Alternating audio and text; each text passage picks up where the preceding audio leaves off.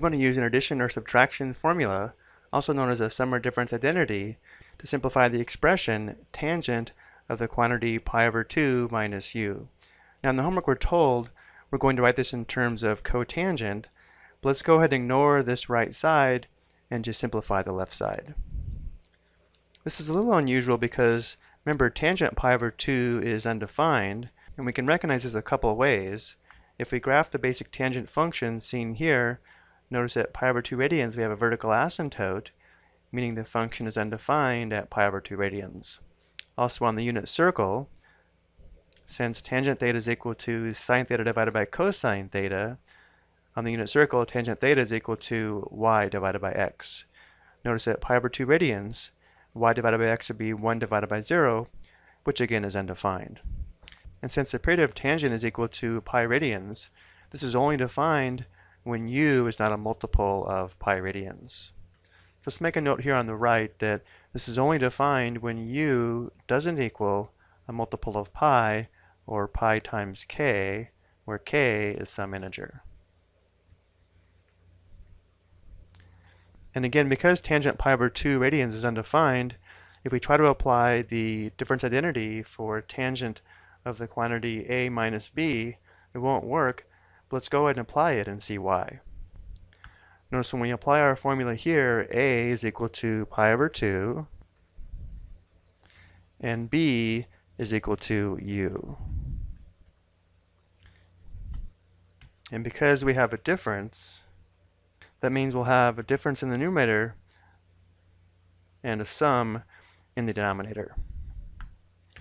So again, we'd have the numerator of tangent a minus tangent b, which would be tangent of pi over 2 minus tangent u.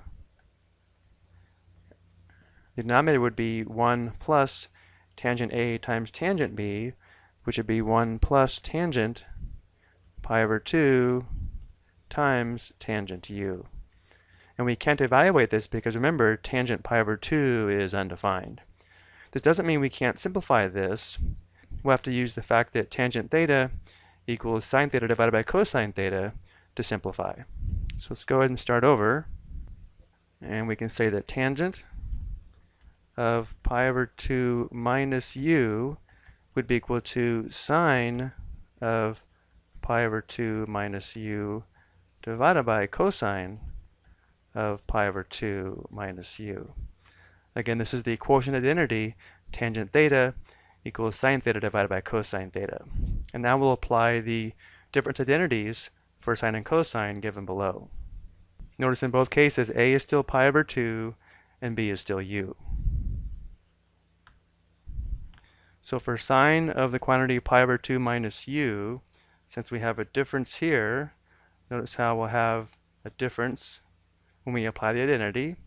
And for cosine pi over 2 minus u, since we have a difference, we'll have a sum when applying the identity. So for sine of the quantity pi over 2 minus u, we'd have sine a times cosine b, which is sine pi over 2 times cosine u, and then minus cosine a times sine b, which would be cosine pi over 2 times sine u. And for a denominator, cosine of the quantity pi over 2 minus u, we'd have cosine a times cosine b, or cosine pi over 2 times cosine u, and then plus sine a times sine b, which is sine pi over 2 times sine u. And now for the next step, we'll evaluate sine pi over 2 and cosine pi over 2. We should know these function values, but for a quick review, again on the unit circle, x equals cosine theta and y equals sine theta. Notice that pi over 2 radians, the x-coordinate is 0 and the y-coordinate is 1, which means cosine pi over 2 is equal to 0 and sine pi over 2 is equal to 1.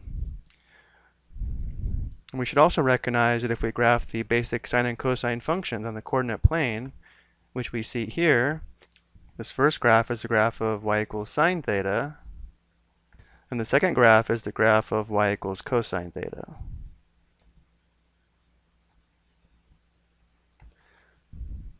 So notice at pi over 2 radians, the sine function value is positive 1, and the cosine function value at pi over 2 radians is 0. So going back to our work, since cosine pi over 2 is equal to 0, this product would be 0, and so would this product. And since sine pi over 2 is equal to 1, this simplifies nicely to 1 times cosine u in the numerator, which would be cosine u. The denominator would be 1 times sine u, which is sine u. And again, using the quotient identity, cosine u divided by sine u is equal to cotangent u. Which means tangent of the quantity pi over 2 minus u simplifies to cotangent u as long as u is not a multiple of pi radians. And for the homework question, notice how we're only entering f of u, and since we have cotangent u, f of u would just be equal to u.